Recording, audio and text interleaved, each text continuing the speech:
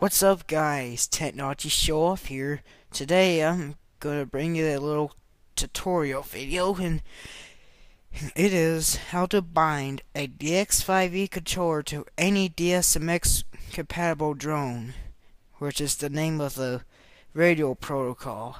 It's dsmx, like what it says, but Spectrum is just the name of the radio. What the actual protocol is dsmx, and that's what I was meaning.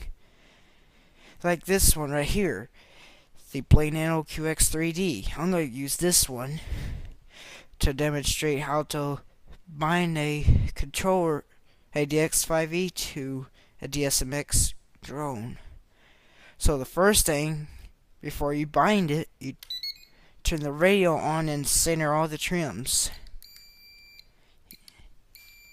When it's centered, you'll hear that long beeping tone. When you have them all centered, now you just want to plug in the drone itself without the controller on. Let it initialize, and now when it's blinking, that means it's in bind mode. And when it doesn't detect a radio signal, it'll automatically go into bind mode, and you hold down the trigger button and you turn on the power switch. And it's blinking, and when you see the light stop blinking, means it's done binding, like it just did. And now you can just let go of it when you see all the lights turn on, and test it by giving it a little throttle. It's got power, and that's how you bind one.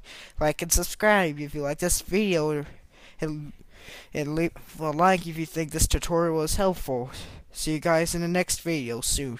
See you guys later. Technology Show Off signing off.